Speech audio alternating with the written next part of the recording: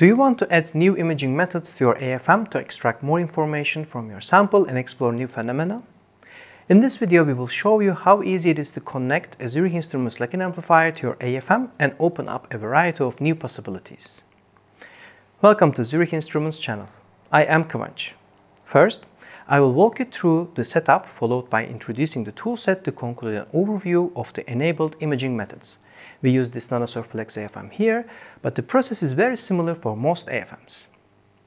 For this, we need the so-called signal access module or a breakout box.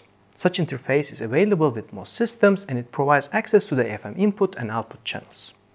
Let's start with connecting the different signals to the Zurich Instruments MFLI Lock-in Amplifier. First, we connect the deflection signal to the MFLI input. It's the most crucial signal since it carries the dynamic motion of the cantilever and therefore the critical information we want to capture. The MFLI's output can drive the cantilever's mechanical mode via dither or shaker piezo. Alternatively, we connect it to either the tip or the sample's bias voltage input to excite electrical modes with an AC plus DC signal. If the mechanical drive is handled by the AFM autonomously, we can feed its reference to the lock-in to capture the signal at the right frequency. To record the required data, we have two alternatives. Either we route the measured signals via the analog auxiliary outputs of the MFLI to the AFM's auxiliary input and record them additionally during a scan, or we use the line trigger of the AFM scan engine to synchronize the data acquisition on the lock-in amplifier. The latter records any internal signals on the MFLI simultaneously.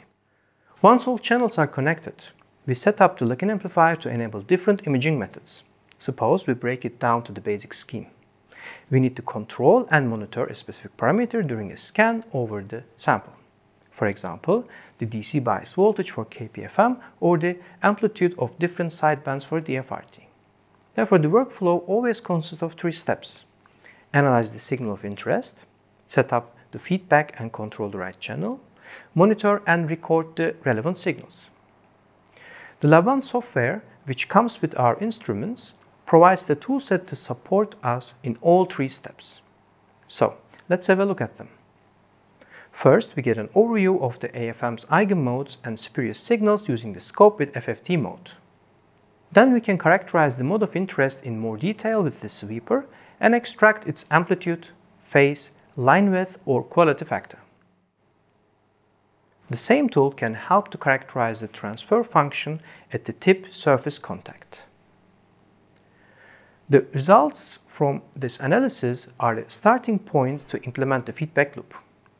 We choose up to 4 PIDs, PLLs to control the relevant parameters.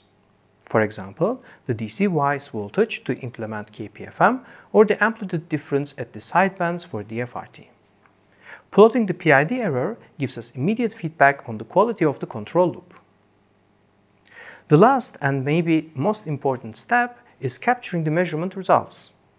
We use the data acquisition module for this with the line trigger of the AFM to align the data as we see in the side-by-side comparison of the NanoSurf and LabOne software.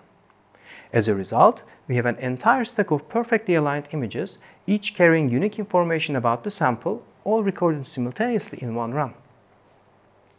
To summarize, we looked at connecting a Zurich Instruments Lock-in Amplifier to an AFM and went through the workflow of analyzing the signal, implementing the feedback, and recording the data.